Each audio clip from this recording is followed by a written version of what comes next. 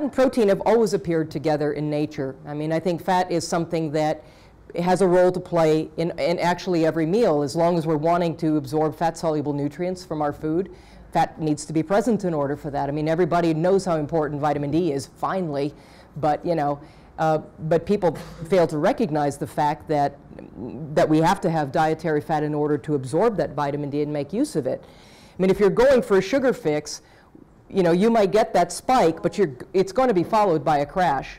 And what we have, you know, in this culture today are people with their blood sugar doing this all day long, and their energy's doing this all day long, and their brain function's doing this all day long, and you know, and their mental stability is doing that too.